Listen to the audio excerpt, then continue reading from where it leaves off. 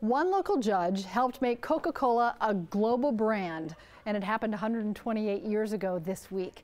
Every day, people around the world drink 1.9 billion Coca Cola beverages every day, and that number is 6 times more than the U.S. population.